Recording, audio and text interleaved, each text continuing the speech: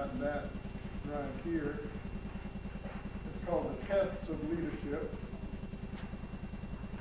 And get into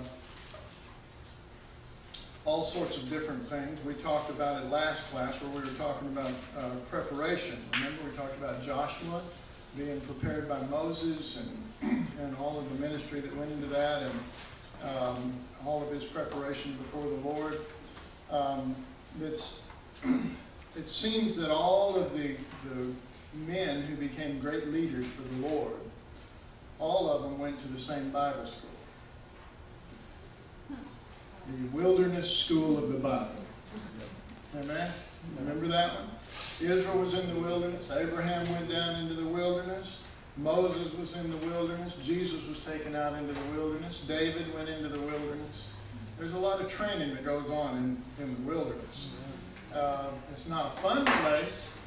You know, we say, oh, I want to go to the Wilderness School of the Bible. Well, some of you are in it. You just don't recognize it. You think it's this place, but it's not. God has you kind of out there in the wilderness looking around going, what is going on? Well, I thought this was going to be fun, and well, where's all of this and that? And, you know, and you look at Moses, I mean, he thought he was going to deliver Israel right out of all of their troubles, and he was going to be this great man of God. And the first thing God did to him was take him out into the Wilderness School of the Bible. And that school for him was 40 years long. He was 40 years old when he enrolled. Yeah, 40 years. He started his ministry, and this is what freaks us out. He started his ministry when he was 80. You know, I'm thinking, am I going to live to be 80? You know, I mean, that's when he started his ministry. I mean, now that just freaks us all out. We're going, what are you talking about? Preparation. Well, you know, preparation, 40 years, you know? Not counting everything that went before that. And so, God, you know, he's not tied down by time restraints. He's eternal. As far as the way that he lives and functions, he doesn't think in terms of time. He invented it. He's not caught up in it. He's not going, oh, you know, here's us. Remember we were talking about this last time that I shared. I was talking about how, you know, when I was 16, 17, I said, this is how my life's going to go. By the time that I'm 18, I will have a really good job, should have bought my own car, pretty soon have my own stereo, have my own furniture, and pretty soon be paying for my own house before I get married, so that, this big plan, you know, and it's all timed out in increments of 2 years, you know. And this will happen, and then this, and then this, and then of course your life will be wonderful. Well, God's funny. He doesn't always look at what we're thinking when we're 16 and go, okay, I'm going to work it out that way for you. Yeah. A lot of times it's, I brought you into existence because I have something in my mind. And you will never truly be happy until you find out why you're even here. You know, and so we sit there and try to get God to bless what we want and And I believe that God puts things on our heart. And I believe that he fulfills the things that he puts on our heart. But never mistake what we want as what he wants. And again, the example of these men, I mean, you look at David. David was a man who was being prepared, and the prophet came and laid hands on him and poured oil on him and said, you are the king of Israel. You know, I'm the king of the world. You know, 17-year-old kid, you know, thinking this is it, yeah, I'm the king, you know. And then what happens? Well, you know, things start getting a little bit better after that. He ends up killing Goliath, and he ends up doing some great things for the king, and this looks like this is pretty good. You know. And then all of a sudden it all spirals out of control as he has to run away, fear for his life. What's worse is instead of all of the reputable people of Israel joining to David, all the outcasts and people that owed money and all this stuff, they're the ones who came to join. So that it just added to his picture that he was some sort of a renegade. You know. And so, but what did David do? He let the Lord prepare him And even that preparation took place in forms of increments. He was a leader over the outcasts.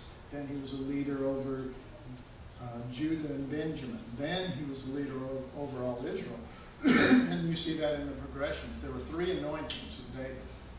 3 anointings. And it was, God, just anoint me, you know. And so, you know, he anoints you, you know, just enough to be over the renegades and the outcasts, you know.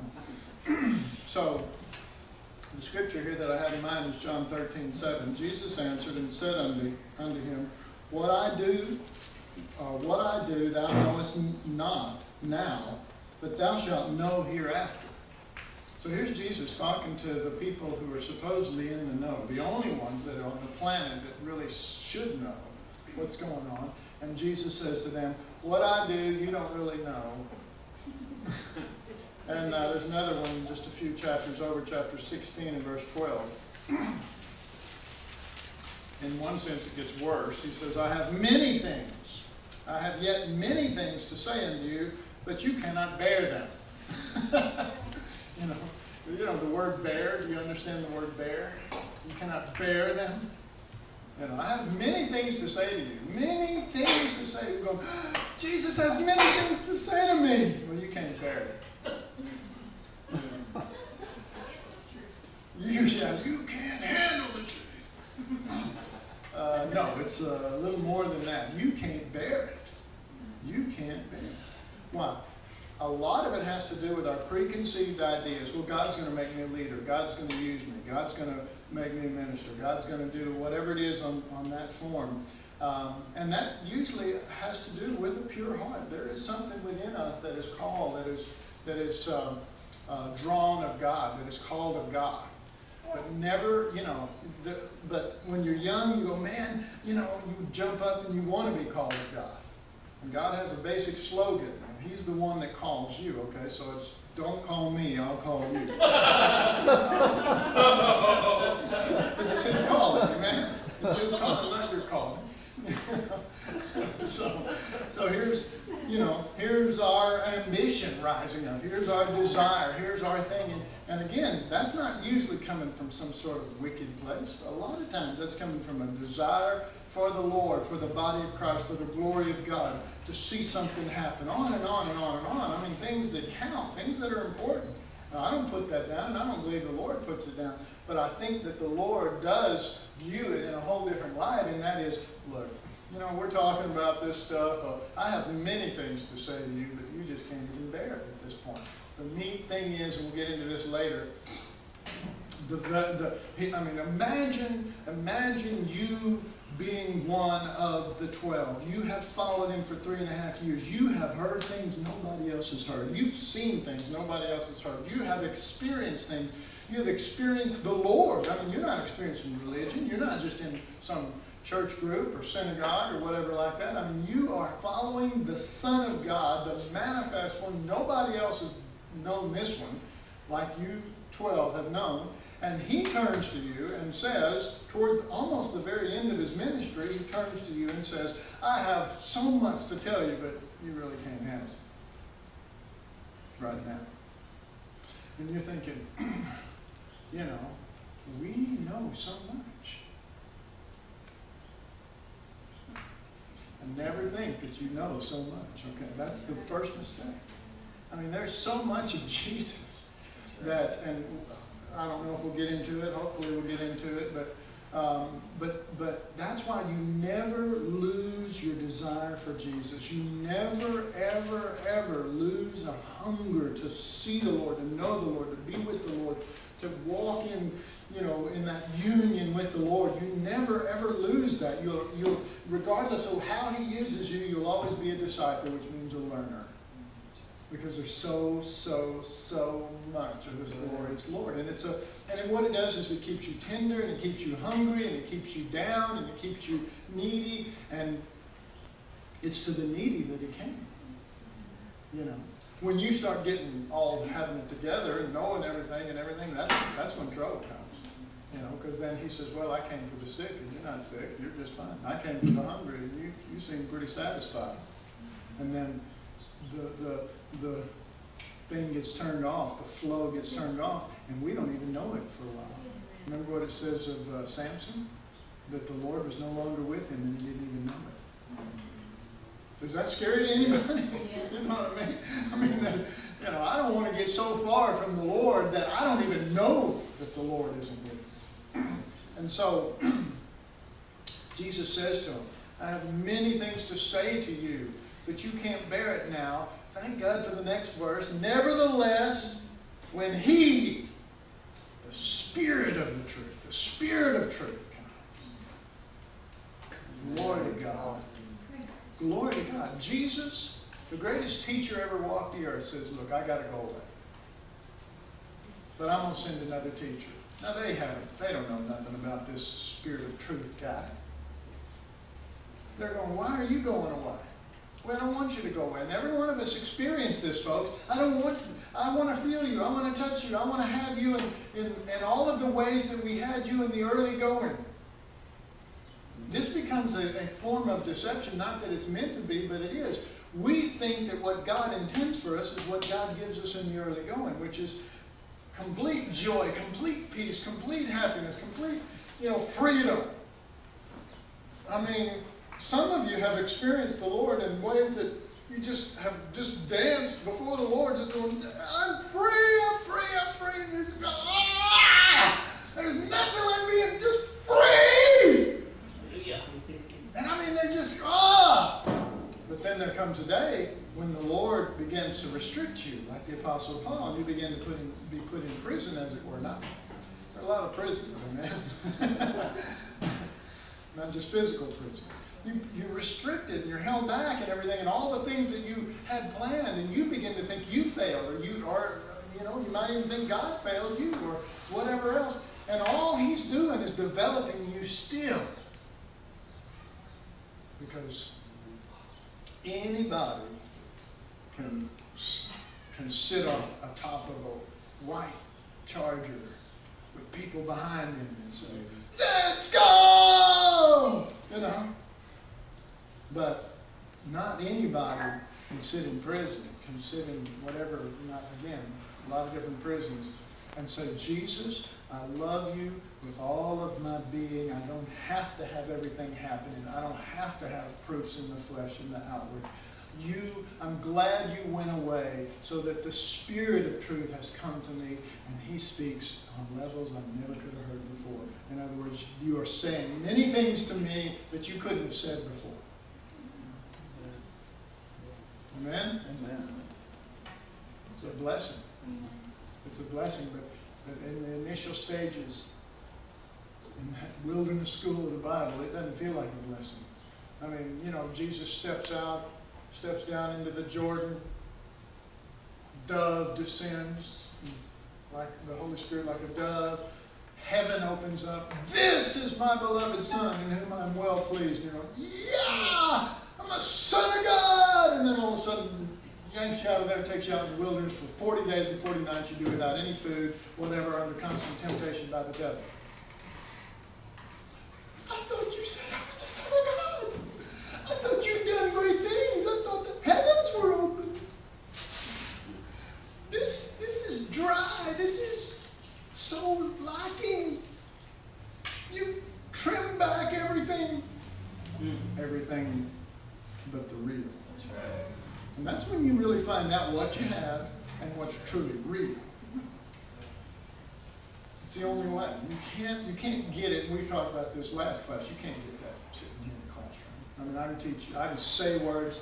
We can have all these different teachers come in here and say stuff, and it's not going to mean anything. The goal on your part is to hear these things, and like Jesus said at one point, let these sayings sink down into your ears. You go, yes, I don't want to just hear, because I mean, you can just come and sit and go and come and sit and go and just hear a lot of stuff. But when you come, you're not going to grasp everything any one teacher says. There's no way. But what you can do is just say, Lord, I am your child, I am your son, and I, by the Holy Spirit, ask you to let these things sink down in me and become part of me and bring them up and work them in me and bring it forth at the right time so that it'll mean something.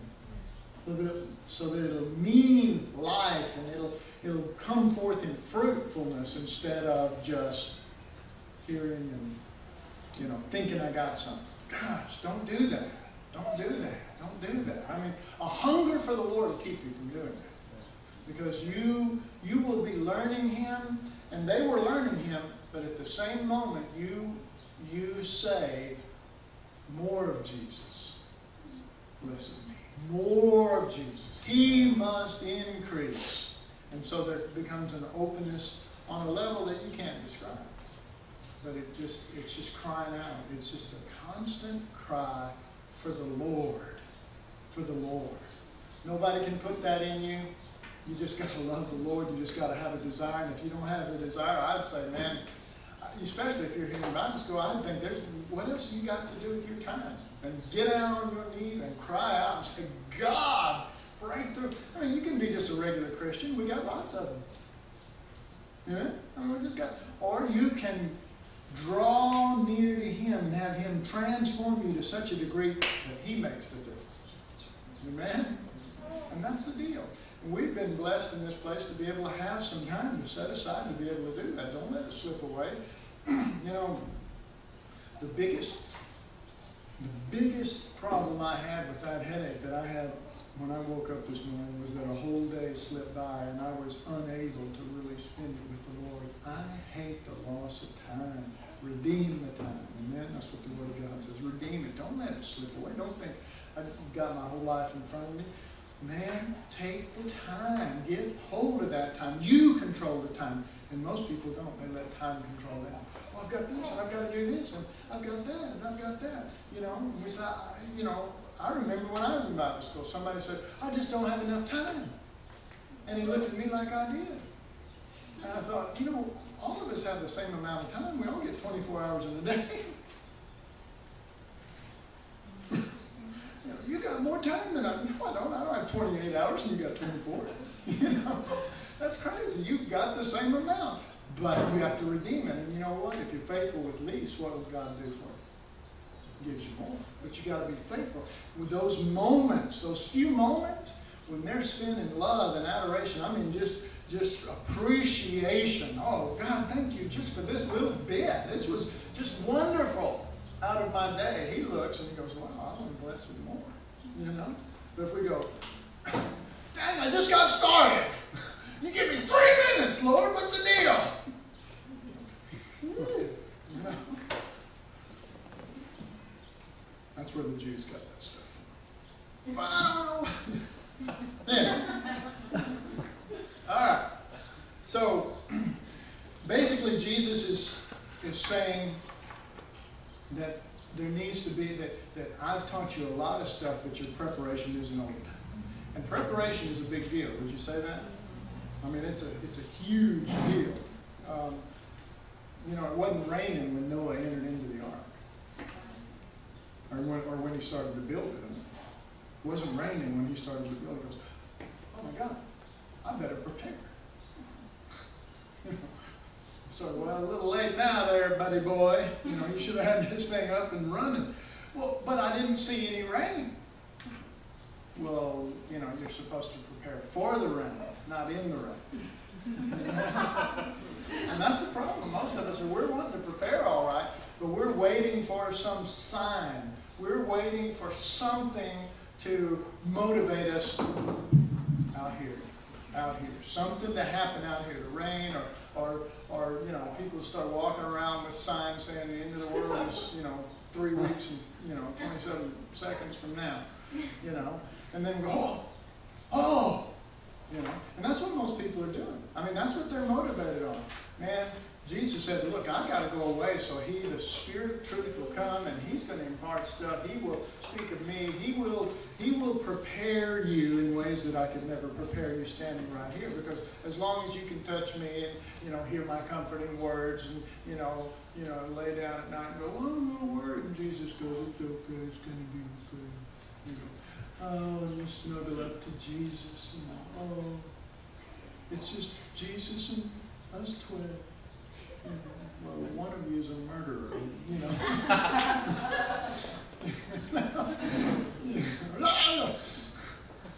Who is it? You know, and that's what they do. So they don't know. They don't know. They don't know. They don't know what's going on. But the Spirit of truth knows what's going on. And so the preparation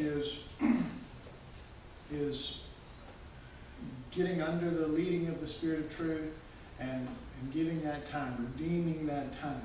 Most of you are familiar with Galatians. Let's turn there. Galatians, the 1st chapter. And see, I think that we're not going to be any kind of a leader unless we do this kind of stuff now. You know what I mean? I mean, we got to do this stuff now. We got to, you know, the story that I tell is, you know, the missionary, you know, he says, well, you know, I want to go to the missionary, I want to go to the mission field, I want to be a missionary. And so, but he never witnesses. He never, you know, he spends all of his time doing his own thing, watching TV and doing all this kind of stuff. And so when the time comes to go, he gets on the airplane and he thinks somehow that the airplane is going to transform him. And the airplane doesn't transform you into a missionary. You're either a missionary or you're not. You see what I'm saying? I mean, we're waiting for the, you know, drop me in the middle of a foreign country and I will be a missionary. No, no, no, no. You'll be exactly what you are here. You know. So the work of God is now, not someday. Amen? The work of God is right now. It's an ongoing work. It doesn't have to be big flashy work, but it does have to be ongoing. Just a regular, keep on going, one foot in front of the other type ministry carried out. Galatians chapter 1 and verse 15 and 16. Well, let's go through 17, beginning in verse 15.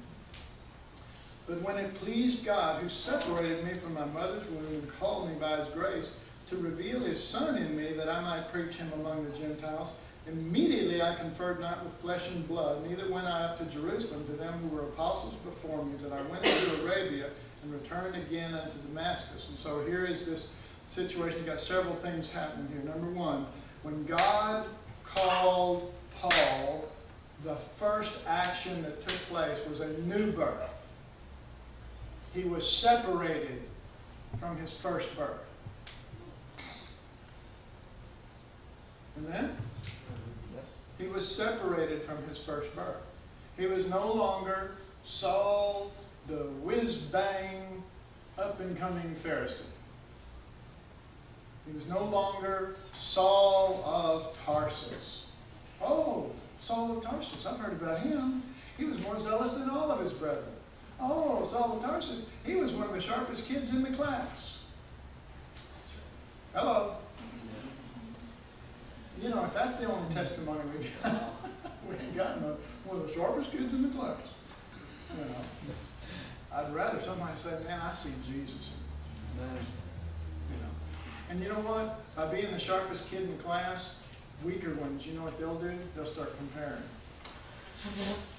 And comparing is not good. Because you're going to start saying, well, look at them, they're this and that, and I'm this and that. And what are you doing? You're comparing first birth comparisons on that level. You're not comparing in Christ because all have the life of Christ. All have the same grace. All have the same fullness, which is Christ. Amen? I mean, the true value of this thing is the treasure, which is Christ. But we get into comparing and we think, well, look at that person. And when we say look at that person, then what do we automatically do? We look at us and we begin to compare. And I tell you what, man, if you ain't looking at Jesus in them, then the fault's yours. And if you ain't looking at Jesus in you and trusting in the life of Christ within you, then you're looking in the wrong place and the fault is yours. You know, the scriptures are clear. Don't compare yourselves among yourselves. Do not compare. Do not compare. Over and over and over. Don't compare yourself with anybody else here. Be who you are and seek the Lord with all your heart. As much as you can. As much as in you is, you seek the Lord. But, you know, when you start looking at other people. Now, one of the things that did motivate me was I would look and see Jesus in somebody else, and I'd get jealous. They would provoke me to jealousy. And I'd go, I want Jesus like that. But I didn't go, well, I can't have Jesus like that because they're special and I'm a dork. And dorks never get the Lord like that. You know, I didn't go for that. You know why? Because I was never a dork. No, not really. No, the reason why, compared to Christ, we're all dorks. Amen? But I mean, you know, I didn't look at them and go, I can't, I just didn't. No, I look at them and go, man, they've got Jesus in this way. And what would come to my mind is, God is no respecter of persons. That's one thing that will always come to my mind. Always. Why? It's the Word of God. That's what should come to our mind, is the Word of God. Amen? And that's what ought to rule our thoughts. Cast down everything else and let the Word of God rule. The knowledge of God. Don't let it cast down the knowledge of God. Shame on you. But what does the knowledge of the Lord say? God's no respecter of persons. And then the Spirit of God spoke to me something real early, and that was that He said that God wants you to come into the fullness of Christ more than you want to. Yes. And that was important to me, because I thought, if my Father wants it more than I do, then He's not holding back. Amen? He's not holding back. So it's just a matter of time as I press in that I will see the Lord and be able to walk in what they're walking in and more. And besides, I'm not working to attain unto the measure of the stature of so-and-so, but to the measure of the stature of the fullness of Christ. So the comparisons drop out. I mean, you know, and Paul said that. Boy, we're talking about people that comparing, and he said, well, we have a measure that can reach even unto you. Remember, it's talking about Christ. I love that.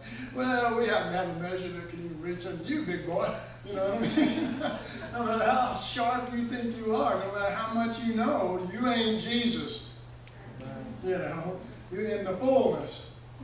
And so, you know, that's good, because then when we look at Him, and see, there's a difference too. You don't look at Him in comparison of you. This is a big fault. It's like there's Jesus and there's me. That's separate. What happened to the cross? What happened to the resurrection? What happened to the Word of God? Well, I'm a Christian without the cross, the resurrection, and the Word of God.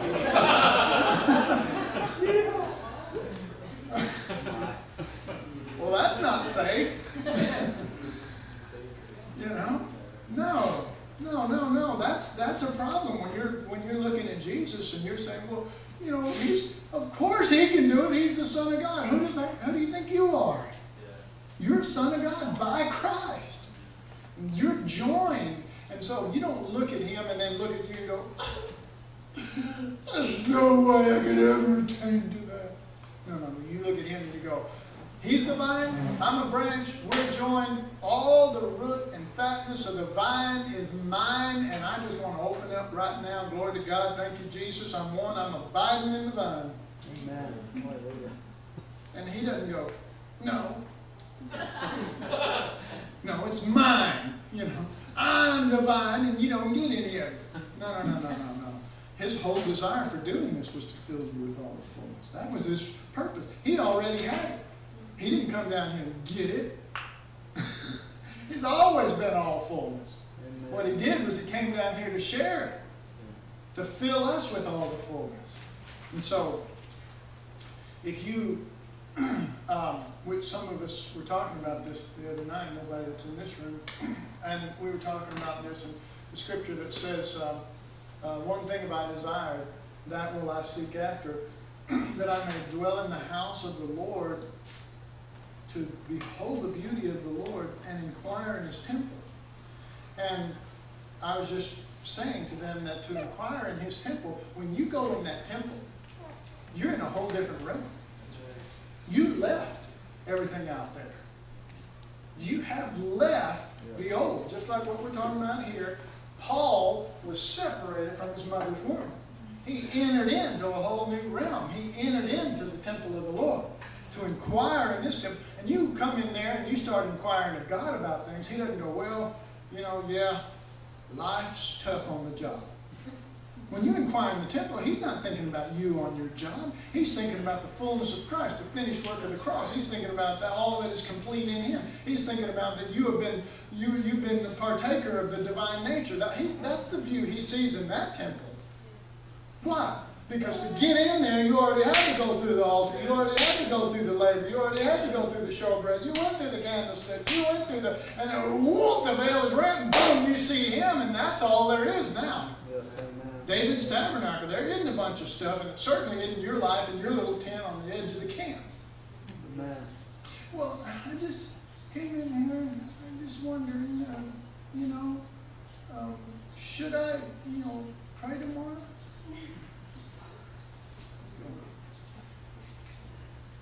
What? Well, I'm just trying to find out, or I was thinking about going to a movie. And he's going, pray, go to a movie, I don't care. Just get in here and start inquiring as to what you are, who you are, and what the truth is. The truth as it is in Jesus. That's what it says in Ephesians. Not just, well, the truth. No, it's just truths. It's just truths. A lot of truths. There's only one truth that will make you free. You shall know the truth. And then he went on to say, for if you know the Son, then the Son will make you free. Well, that's right. That's right. So when you go into that temple, you are separated. See, and that's the problem, folks. We've never seen the separation. We've never seen the veil rent. We've never seen that we have entered into something that has cut away all of the first birth, all of the things that we had, all of the failures, all of the blessings, all of the talents, all of the reputation, all of the curses, all of the everything, And we've entered into that which is, was, and will be. We've entered into life evermore, eternal life. But as long as we don't know that, as long as we don't view it that way, then what we do is we drag our old life, our old birth.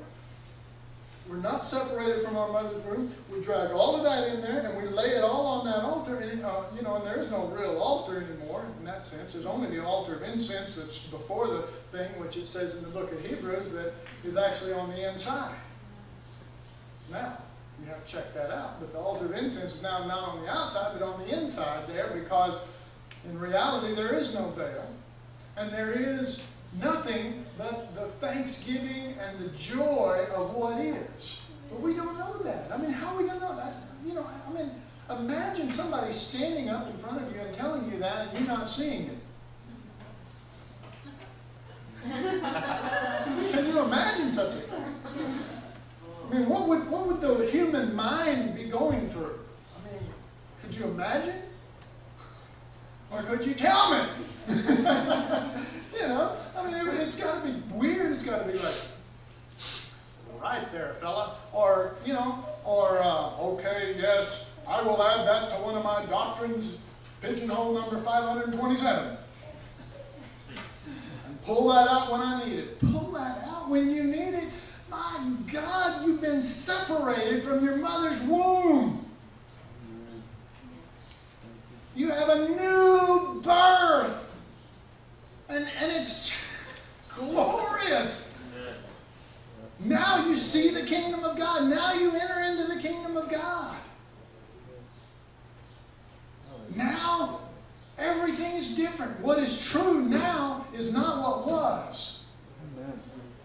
And if you never see that, you'll always wrestle with what was, and you'll also always try to drag that in to inquire in the temple pertaining to that, and God has no real ultimate answers for that other than the cross and, glory to God, the resurrection. Amen. Another life will make you free. Whom the Son makes free, woo! We're talking free indeed. Yes. That's what the Scripture says. Whom the Son makes free is free indeed. And so and the good thing is we can shout that in church services across America. And people go, whoa, yeah, and walk right out and be in bondage. And everybody in bondage. Nobody knowing that we're free indeed. Nobody separated from their mother's womb. Nobody living by the new birth in that sense, but still relating to their life, themselves, and others based on their first birth. And what good is that? What good is it that we can shout and jump and carry on in a service about that and then live contrary to it? Does that bring glory to God? Answer is? No. No. No. It couldn't possibly. Well, it's got to, because look, everybody's shouting. I mean, that shouting is everything. No. Faith is everything. You know? And I'll tell you what, when you get this down on the inside somebody, there's going to be joy, oh my goodness, unspeakable. In other words, can you imagine walking into a church service and somebody all of a sudden having the ability to share that, and everybody just goes, and that's because they got it. It's unspeakable. You're going, how do you put this into thanksgiving or praise? Or, I mean, it's like, thank you, Jesus. Sounds a little dorky, doesn't it? In light of the reality I just saw. Even whoop is a little stupid. You're like,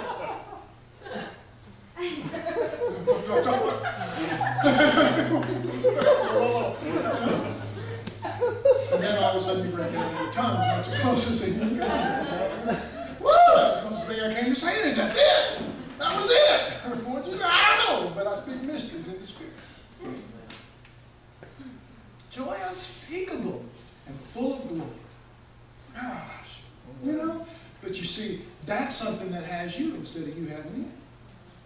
The truth has you instead of you having it. Because as long as you have it, I know you. You forget things. You lose things. Where'd I put that truth? I'm free.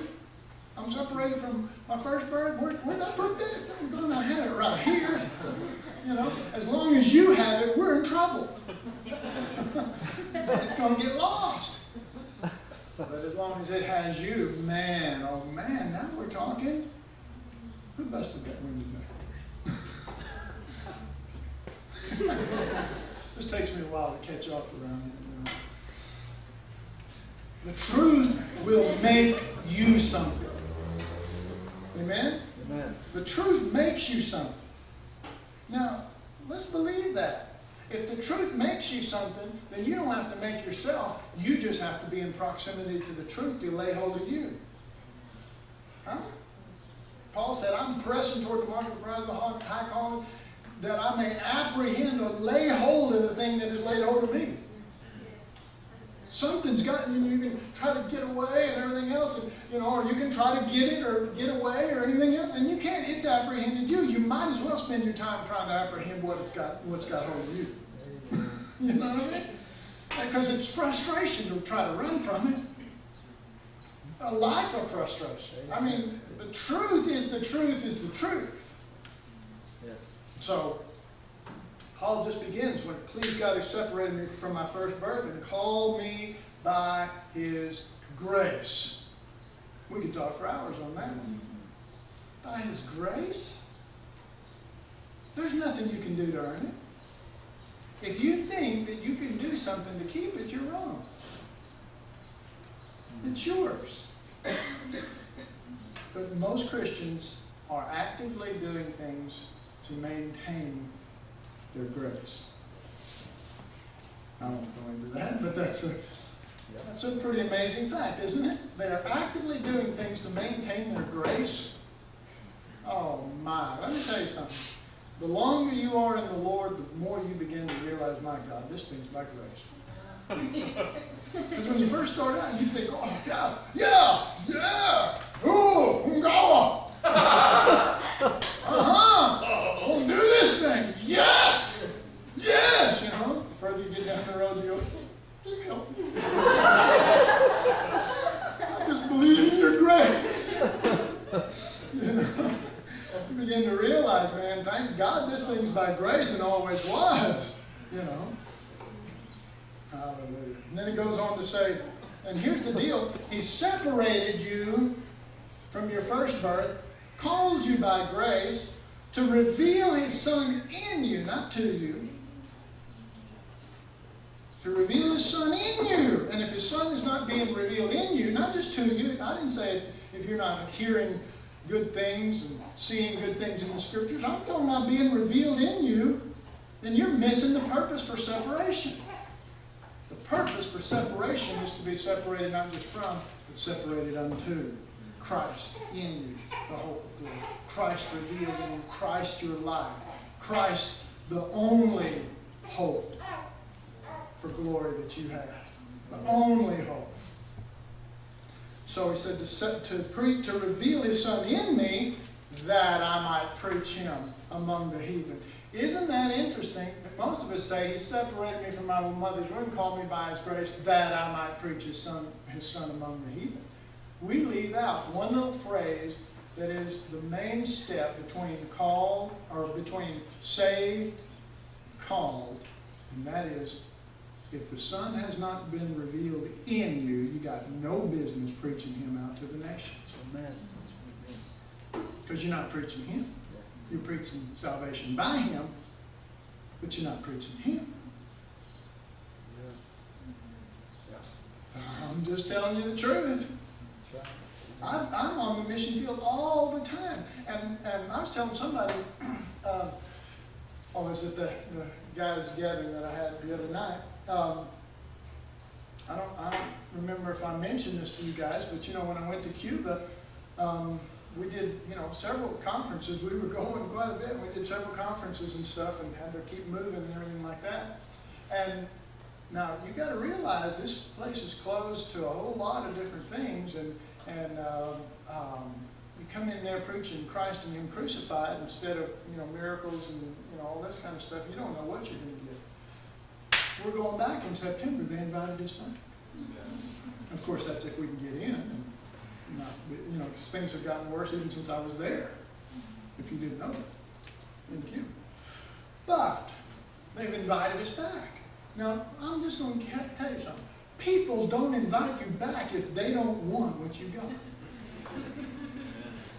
All right? If they don't think you got something for them, they're going to go, what was that? You know? When we went to Guatemala, they invited us back. You know how many times I've been to Nicaragua? Schedule again. Everywhere we go preaching Christ and Him crucified, this is one of the most amazing things I've ever seen in my life. There's a new openness to Christ and Him crucified. Why? Because they've tried the fluff. You know, you can only eat meringue for so long. Like you know, well, you know, you eat enough of it, you go, oh, I feel full. You know, because you're, you know, but it just goes, you know, oh. I felt hungry for a second there, but now I'm empty. You know, you can only eat fluff for so long. It doesn't. It makes you feel full, but it doesn't fill you. And the word filled meaning satisfy, truly satisfy. When I say satisfy, I'm not talking about your taste buds. I'm talking about your body needs. I'm talking about satisfy your needs for, you know, whatever it is, the nutrition and the things that your body says, yes, I'm satisfied. Do you understand what I'm talking about? Difference between your taste buds going, I'm satisfied. I like that. Hey, give me more of that. Pie. You know, I love pie, but I guarantee, you know, after a while, your body, you know, your head's going to be screaming from sugar all the time. And you know, your body's just going to do weird things, and, you know. You know, trust me, it's great tasting, but it's not what God had in mind. He's got bread for the hungry, and He's got meat for those that can be satisfied on meat. Yes, He's got milk for the babes. Christ is all of those things. He's bread, He's meat, He's milk, He's all of that. But we must feed eventually on something more solid, and that is Christ. And these places, everywhere we've been, have invited us back. They are hungry. And man, and I'm just going to finish with this part right here, but in Cuba, This is a ground floor, grassroots movement that has started on an island that is a completely separated country. They cannot get TBN in Cuba.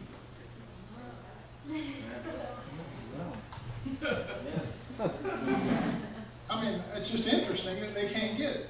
They can't get any of the American TV stations. It's all blocked out. They get Cuban stations. They get Fidel Castro going, "Go on, do what I say, when I say, or I'll kill you." That's what they get. They don't get or, they get in what we call the Bible. They get into the Bible. And there, God has to talk to them or they get nothing. They don't have big tape ministries going on over there. They don't have big video ministries going on over there. Just the Word of God. So the Lord's starting to move in a grassroots movement in this little island, and some people come in and they take the Word of God, and one after another, 45 minutes shares, then sits down another one, 45 minutes shares another one, for hours and hours and hours, and every one of them are going right down the scriptures and saying, "Look what the scripture says, and look what the scripture says." They're just going, "Yeah, yeah, yeah, yeah, yeah. You know, this book of Galatians ain't about getting blessed." You know what I'm saying? I mean, they're just going, they're like a clear chalkboard. You just write they have the scriptures to back it up, but then when you say it, they go, "Yeah, yeah." I mean, they're just going, "Yes!" Thank God. Thank God. Thank God for communism. Thank God for all things and everything give thanks. Yeah. Yeah. All right, we're going to take a little break, and we're still going to